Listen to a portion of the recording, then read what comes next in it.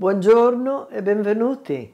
My name is Giovanna and I welcome you to my kitchen on the cliff.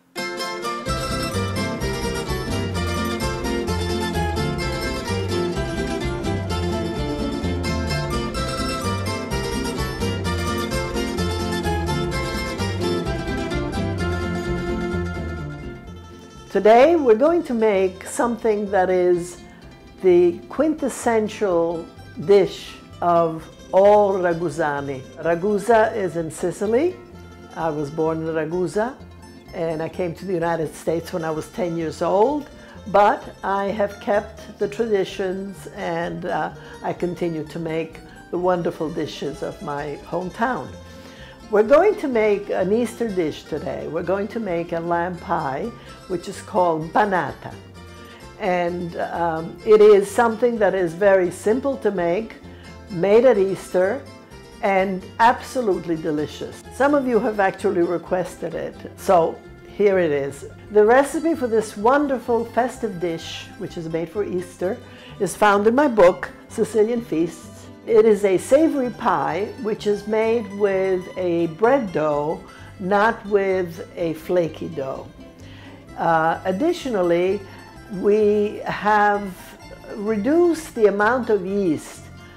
We used to make this as we made bread with a tablespoonful of yeast, but I've reduced it now to a teaspoonful of yeast because we don't want it to really grow in the oven. We want it to stay kind of thin as a crust.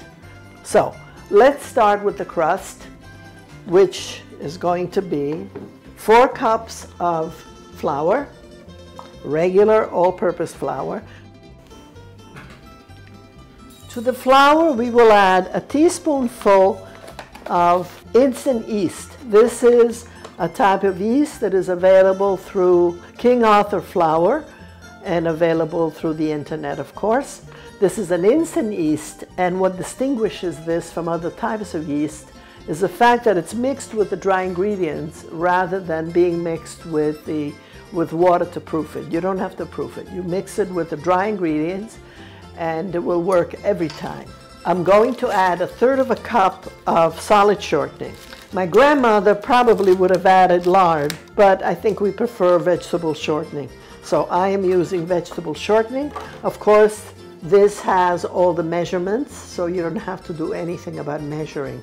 You open this package and you follow the side, and you're going to get 1/3 cup into the flour. Right? I'm going to turn the machine on and let the shortening be mixed in with the flour and the yeast.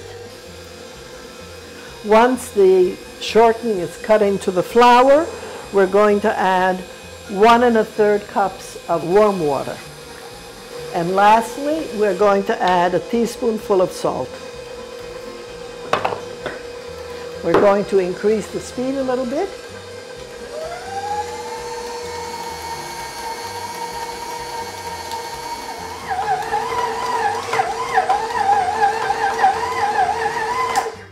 When all the flour has been absorbed, the dough is finished. So we're going to take out our dough. And now this is not necessary, but I happen to love kneading dough, so I always do a few turns by hand. Okay, now I'm going to shape it into a ball. Okay, we're going to coat it with a few drops of olive oil. This prevents it from forming a crust. I'm placing the dough in my bread making bowl, and it will rise for an hour. All right, the meat, what I usually use is a leg of lamb, which I have the butcher cut up with the bone into not bite-sized pieces, but rather large pieces. That's not always available. So today I went to my wonderful local market and I found lamb for stew. And the other thing I bought were 3 of these steaks. So these are shoulder chops. So I'm going to cut them in thirds so the pieces are not too big, which makes it easier when you're ready to serve it. The reason why I chose this today is that this is always available. And also, you know, these bones are very easy to identify and take out. Now, you can make this with bone meat, but it's not as succulent. So traditionally we make it with the bones. So now I'm going to season it.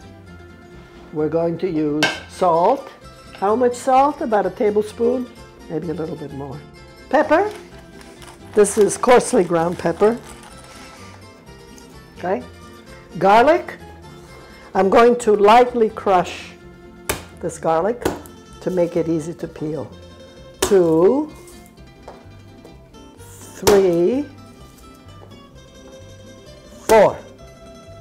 And for those who are superstitious, we'll do 5. So once you crush it like that, the peel comes right off. Okay, now let's take this beautiful fresh parsley. I'm going to cut off the stems. Actually, I usually keep the stems for when I make broth. I always put a handful of parsley with the stem. This is going to be just finely chopped.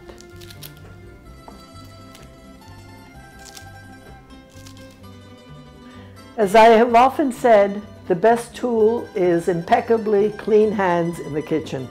You couldn't do this any other way. So you mix it well, okay? And all we have here is the lamb meat. We have garlic, we have salt, pepper, and parsley, okay? Just keep turning it until you have everything distributed very well. We're now going to cover it with plastic wrap. This will go in the refrigerator overnight where it will marinate and absorb all the flavors. Our filling has been marinating overnight and our dough is now ready to roll out. Take our dough. I'm going to divide it into a smaller piece and a larger piece. The larger piece will be for the bottom, the smaller piece will be for the top. Since we want these 2 pieces of dough to be rolled into a circle, we want to start with a circle. So I'm going to shape it. If you start with a circle, you end up with a circle. Otherwise, you will have a free form, which will be very hard to fit into your pie pan.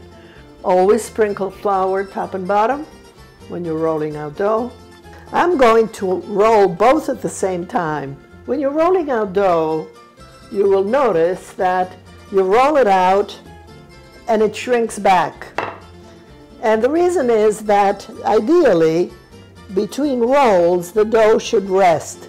So what I do is I do both, and while this one rests, this one takes some action.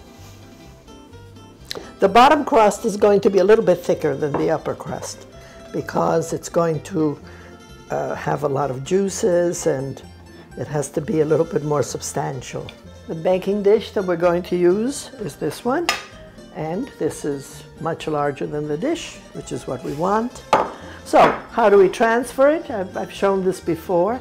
You roll this onto your rolling pin, halfway, and you unroll it. So now, rather than pushing this in, which might break the dough, ease it in. Just go to the edges and let it fall all the way to the bottom of the dish. See, if you were to force it, it would break, so we don't want to do that.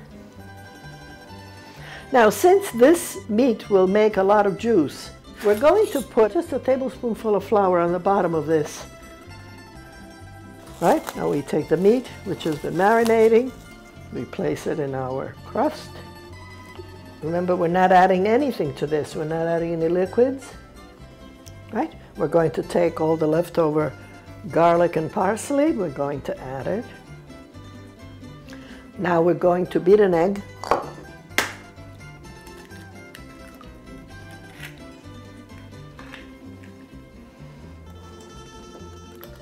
This is going to be both glue and glaze. We're going to dab a little bit of this egg all along the edge because we want the 2 crusts to adhere to each other. Remember how we transfer the crust? We're making sure that the 2 crusts are one on top of the other.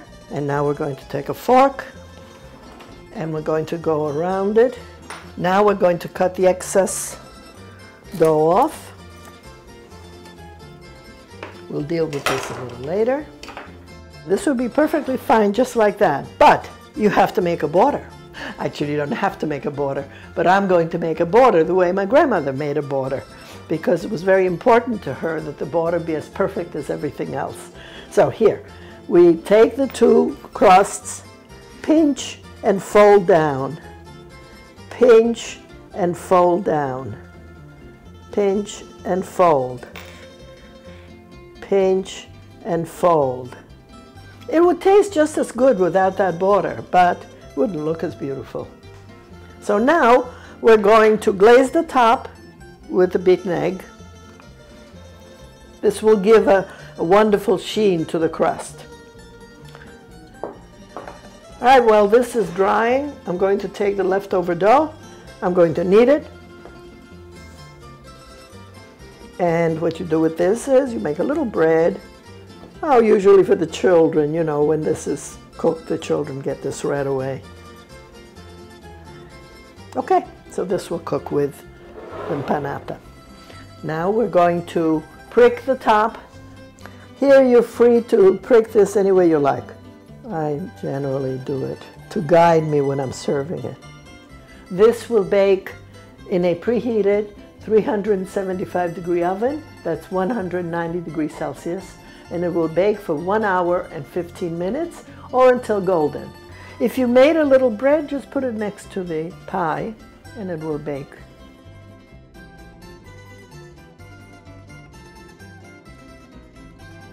Now, when it gets to this point of gorgeousness, you don't want it to get even more gorgeous. So we take a piece of aluminum foil, we put it on top loosely, just loosely like that, and let it finish cooking that way. We're going to let it cook for 15 more minutes without browning any more than that. Now this is the next very, very important step. We're going to cover this with a clean towel and then with a doubled bath towel. Now, of course, my mother would cover it only with a woolen blanket, but I think that this will work just as well, just fine. Okay, it has to really cover the whole thing. And now go read a book for 2 hours, because this has to rest for 2 hours before we cut it. The reason for this rest, and this is crucial, is that in this time the pie will reabsorb all the juices. The bread will absorb the juices and the meat itself will reabsorb the juices. So when you cut it, it will still be warm, it'll be delicious, and the juices won't run out and flood the table, as happened the first time when I made this. I brought it to the table triumphantly because it had just come out of the oven, and I cut it and it flooded the entire table with the juices of the inside of the pie. So I learned my lesson. All right, and the empanada has been sitting for the required 2 hours. This is the famous empanada that we Ragusani, who live all over the world, recognize. This is our main dish for Easter, empanada d'agnello. This is a lamb pie. It is celebrated wherever there are Ragusani. So wherever you are Ragusani, hello and happy Easter. So our guests today are Carmelo Bellia, Dr. Bellia, my brother, and Mrs. Bellia, Connie, and of course Howard, who will tell you to like this video and do remember to subscribe. Yes. Our sides today are orange salad, which is the quintessential salad on a Sicilian table. And the other thing is probably the most beloved vegetable among Italian Americans, and that is broccoli rabe, sometimes called broccoli rabe or broccoli rape. Anyway, it's a green that is in the, I think it's in the cruciferous family. It is absolutely delicious.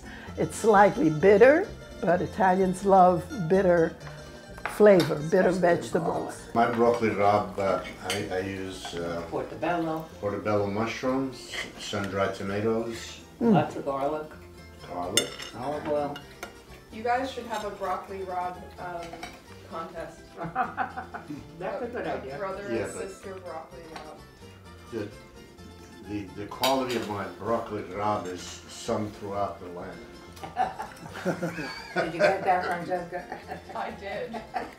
To all the Ragusani nel mondo, buon appetito e buona Pasqua! Ciao, alla prossima volta!